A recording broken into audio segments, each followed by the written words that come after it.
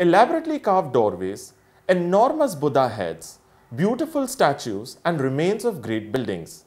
These are some of the things that you will see at the Ratnagiri Archeological Complex in Jajpur district of Odisha. The Ratnagiri Archeological Complex is unique as it is here that the Vajrayana school of Buddhism first developed and then spread across Asia.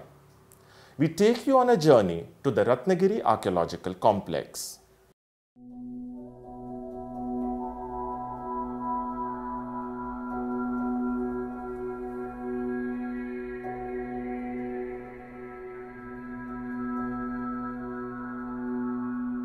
This spectacular doorway, elaborately carved out of a greenish chlorite stone, is considered one of the most beautiful entrances in India. It is an entrance to the great monastery of Ratnagiri in Jajpur district of Odisha. Located 97 kilometers northwest of Bhubaneswar, the Ratnagiri Buddhist complex is a part of a series of monasteries which flourished in the region between the 5th and the 13th centuries.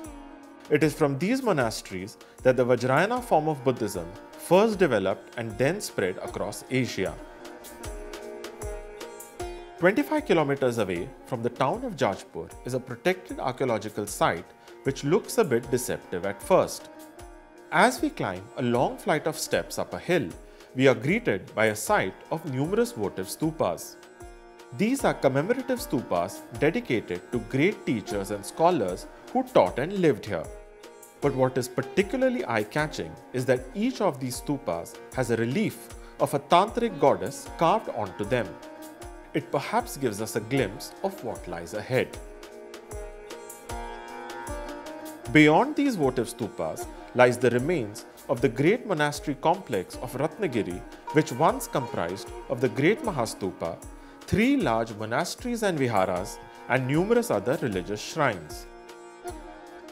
The Ratnagiri Archeological Complex flourished during the rule of the Bhaumakara dynasty, which ruled the region between the 8th to the 10th centuries. Students and monks from all over Asia came to study and teach here.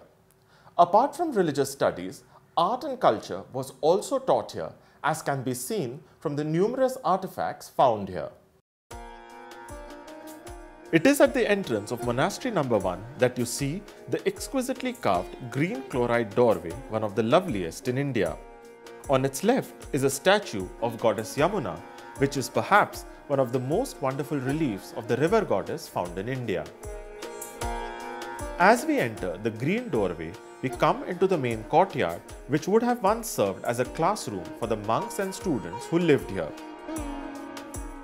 Around the courtyard are 24 cells, which once served as residential quarters for the monks. In the center of Monastery number 1 is a shrine that contains a large statue of Buddha carved in stone. Within the monastery courtyard are numerous remains of enormous Buddha heads, which gives an idea of just how grand and opulent Ratnagiri must have been in its prime. Flanking the main monastery is Monastery number 2, a smaller monastery in a similar layout which also contains residential cells around a courtyard and a shrine in the center. Facing these monasteries is the Mahastupa, which served as the center of worship. Around the Mahastupa, we find several small votive stupas, some of which are intricately carved with different motifs and designs.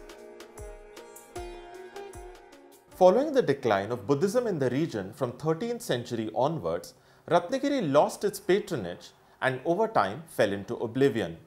It was only thanks to the efforts of the Archaeological Survey of India that the complex was rediscovered in 1950s.